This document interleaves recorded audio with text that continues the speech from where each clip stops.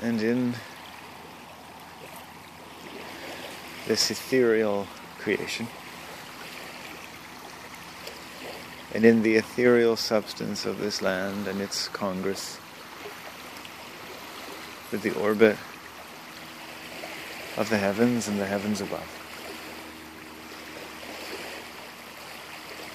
with the vast spasms of lightning and thunder across all their intervening space, here lay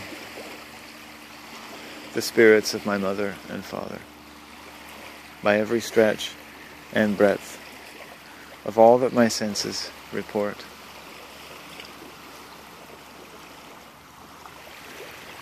And to the throne which they serve, of each our higher soul, and the sovereign kingdom of our psychological and biological communion with every correspondence of heaven and earth. Here they take the currents of their sex and life onward, and not to disregard this life, and nor to covet it,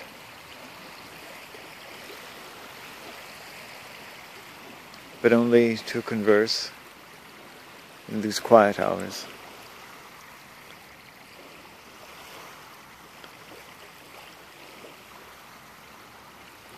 with our high heart and the voices that dwell therein, among the wind, the stars, and the seasons that try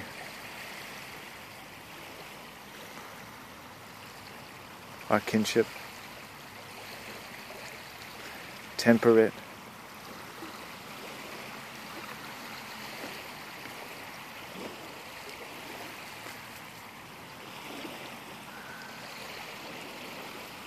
with the expanding and closing distances,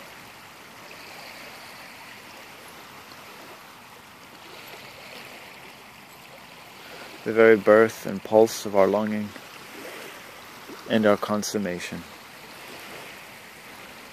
with such an everlasting and illimitable life.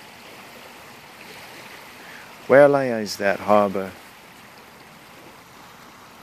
from whence we need unmoor no more? Where is the foundling's father hidden? Our souls are like those orphans whose unwedded mothers die in giving birth to them, and the secret of our paternity lay in their grave, and we should there find it. Herman Melville, William Wordsworth, and my family.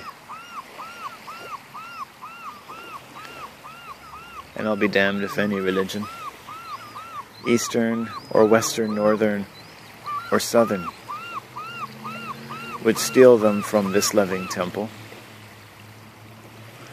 not for any amount of money, not for any vainglory, and not for nothing, you can be damn sure.